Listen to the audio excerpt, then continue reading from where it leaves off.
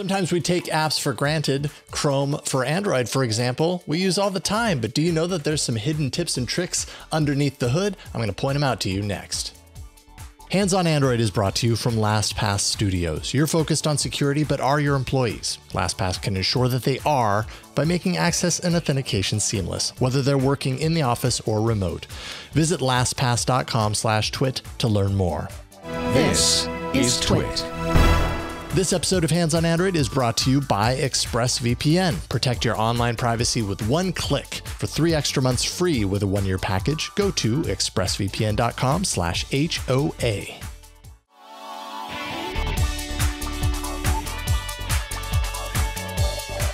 Hello, welcome to Hands on Android. I'm Jason Howell, and sometimes I like to take a closer look at apps that I take for granted. One of the apps that I use almost every single day on my mobile device, I'm sure it's the same with you, would be a browser. And specifically for me, it's the Chrome web browser by Google.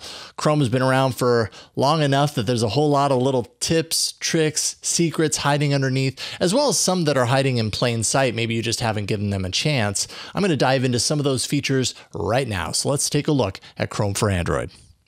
So first off, I'm going to focus on a few things in the Chrome browser that are easier to find. And then in a few minutes, we're going to get into something called flags, which maybe you've heard of, maybe you haven't, but they hide some really interesting kind of deeper layer, more experimental features in some cases. But first, let's start with the easy stuff.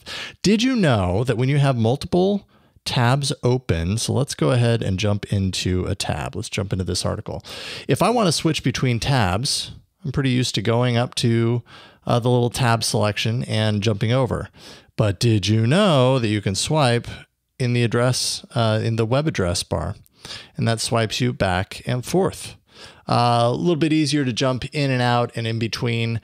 Something definitely to know about. Kind of reminds me of switching apps in the gesture navigation, but nope, it's up there in the address browser, the web address browser. You just swipe over and you're good. All right, the next feature that I'm going to show off is maybe something that you've discovered by accident. I know the first time it happened to me, it was not something that I intended to do, but then I was like, oh, wait a minute, I had no idea. If you wanted to search something, you're reading an article, let's say, and you wanted to search something specific from the article, you might be inclined to open up a Google search, type in the name or the word or the phrase or whatever, and continue on there. You don't have to do that. In Google Chrome, pandemic as one example, if I tap and hold, it highlights it. And you can see down here is a little card with the Google symbol next to it. Tap that and you get kind of an embedded Google search around that word. This, of course, could be a phrase. It could be a number of things. In this case, I've only searched the word pandemic, and I get an embedded Google search into that. I could then tap this, boom, it opens up a new tab with that search and the target that I've tapped on, in this case, Wikipedia. So that's one way to go from an article and take a word and jump out into a Google search without having to leave the app altogether. All right, this next feature is really handy if you're looking to save data. Obviously, if you're using the Chrome browser and you're out on mobile internet, you know, depending on the site that you go to, you could be churning through a lot of data. Well, there is a Lite mode that exists within the Chrome browser for Android that's meant to cut down on the data, and it also happens to increase page load speeds. So we can find this by going into our traditional settings and look down. You can find Lite mode. Now you can see 12% data savings. I always have this running.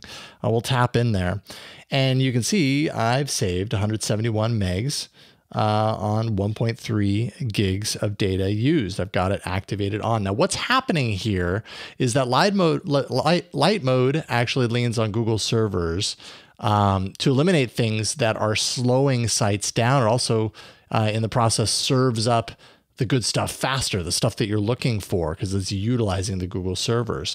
So it's a really handy thing to keep active.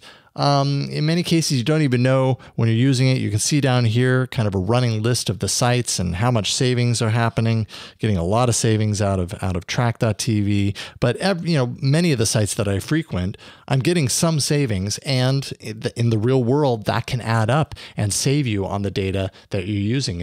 So consider this a great tool for everyday use, but also really good if you're traveling or if you happen to be in a situation where you're using roaming data.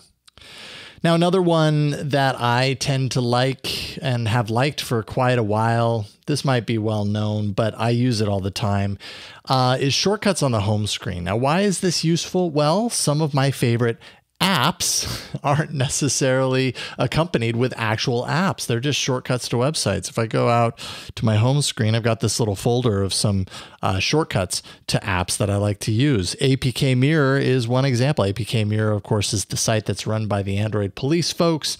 It does have APKs for Android, and it's really useful. If an app gets an update, but you aren't seeing that update in the Play Store, you can come here and download that APK directly often, and it's a safe place to do that, and you can install it on your phone and get that update immediately. Well, APK Mirror doesn't have an app that actually allows you to browse through in this case. They do have an app, but it's for something completely different. So what I've done is I actually go to APK Mirror in Chrome, which is actually where we're at right now, right? That shortcut actually takes us there, and you can see apkmirror.com. If I wanted to set this as a shortcut on my home screen, just settings and add to home screen, I can add it. It includes the fave icon from the site. So what I end up getting is something that looks pretty indistinguishable from an app and launches it directly in Chrome. So it's basically the same thing. And I consider that a big win. So check that out, add to home screen. This episode of Hands on Android is brought to you by ExpressVPN. When you're at home, your online activity can still be traced, even in incognito mode. That's why when I'm home, I never go online without ExpressVPN. ISPs can't see what sites you visit, and your data is 100% encrypted. So protect your online activity today with a VPN that I trust to secure my privacy. Visit our special link at expressvpn.com/HOA, and you can get an extra 3 months free on a one-year package. expressvpn.com/HOA, and you can learn more. That's expressvpn.com/HOA.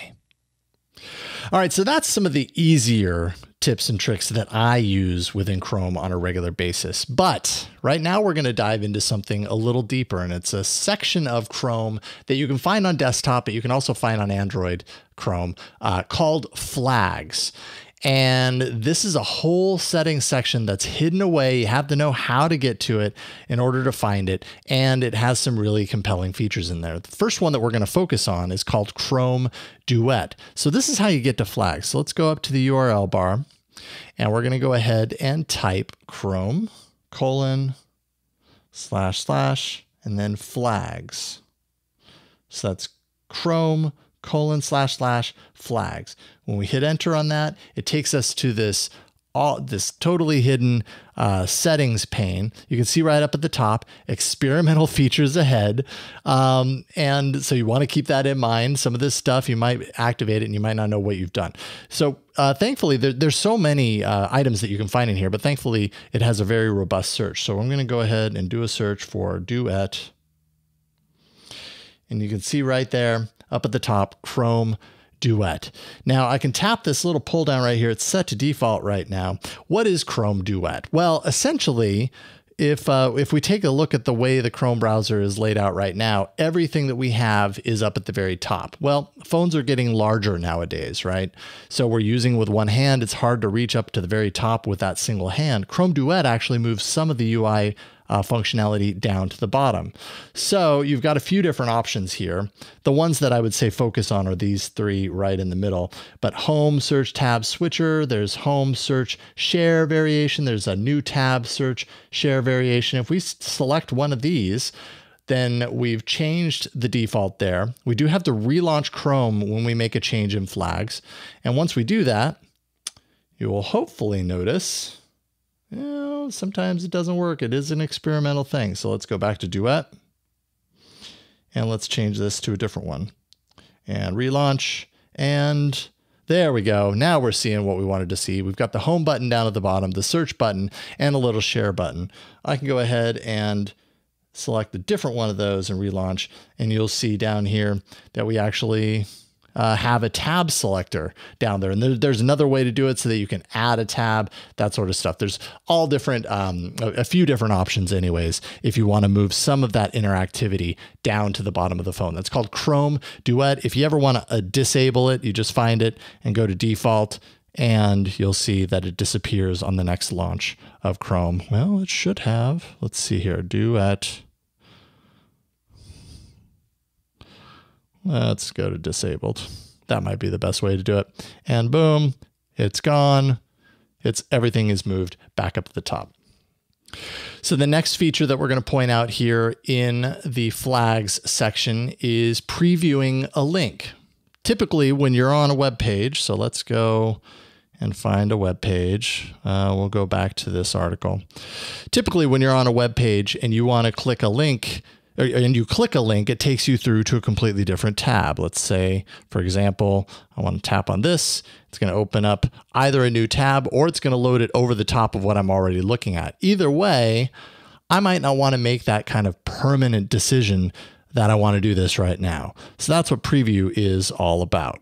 So let's go back into the flags section, and we're going to do a search for ephemeral preview. We can probably just put in ephemeral and it starts to come up. An ephemeral preview tab using the bottom sheet. All right, so right now it's set to default. If I go ahead and enable this and relaunch,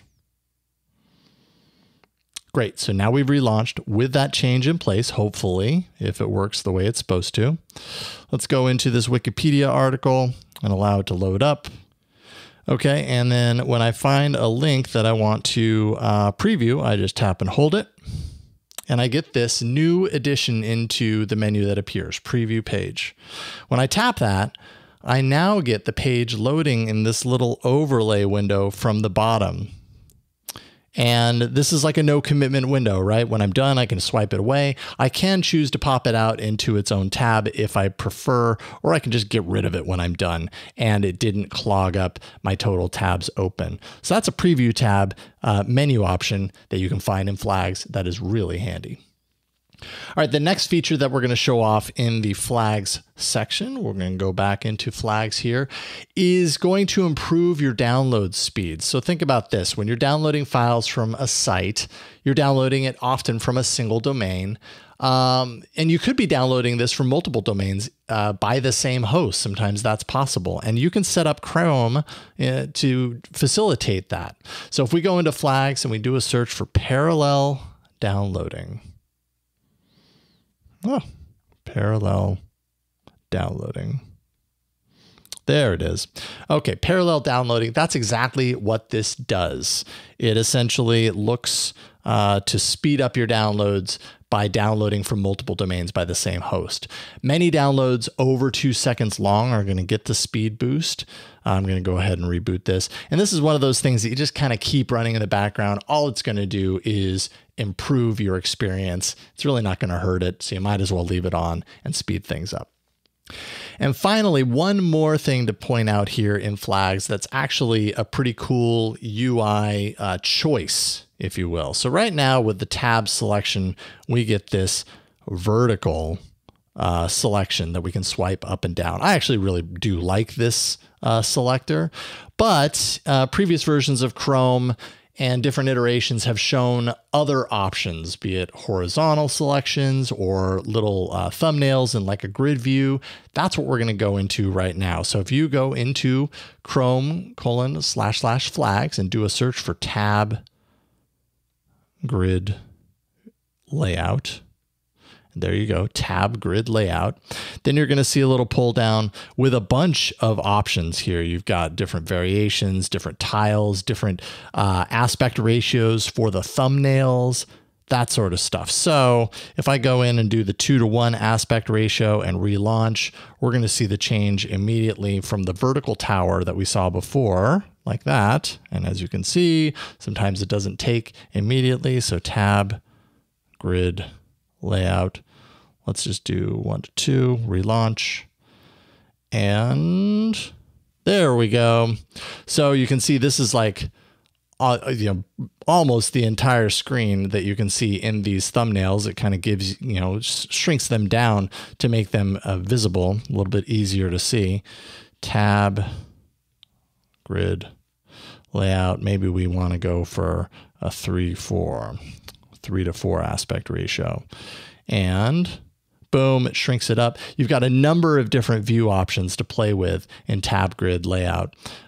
So take a look there, find the one that you actually really like. They don't keep this visible in your normal settings. You really have to kind of do some work in order to find it, but you can always jump back to the default. And if this video has shown you one thing, it's that sometimes it takes a while to get there. So disabled, relaunch, and now we're back to the way we started. So there you go, a few tips and tricks on Chrome. Maybe you didn't know about the flags section in Chrome. You can really get in there and tweak a lot of things that are either useful or things that you might not have any idea what you're doing. So be very careful. Thankfully, there is a way to revert to the defaults on all those settings. So if you really throw things out of whack, you can always go into your flag section and kind of revert to default, and you'll be back to normal. So take a look. There's a whole lot more than meets the eye when it comes to Chrome for Android. Send me your questions or your own tips and tricks. I'd love to hear them. handsonandroid@twit.tv. You can also visit our show page on the web. That's twit.tv/HOA. That's the important place you want to remember. Go there. You can subscribe to our audio feed, our video feed, and any podcatcher that you like. You can also find a link out to YouTube where you can find our video there. I'm Jason Howell. Thank you for watching. We'll see you next time on Hands on Android. Hey folks, I am Micah Sargent, co-host of Tech News Weekly right here on the TWiT network. Yes, Tech News Weekly is a show we do every week, Jason Howell and myself, where we talk to people who are making and a break in the tech news. That's right, it's journalists, it's inventors, it's app makers, it's everybody who's bringing the tech news in a given week. It's all the stuff you want to know about in bite-sized chunks in a fantastic package. So be sure to subscribe. It's twit.tv/TNW.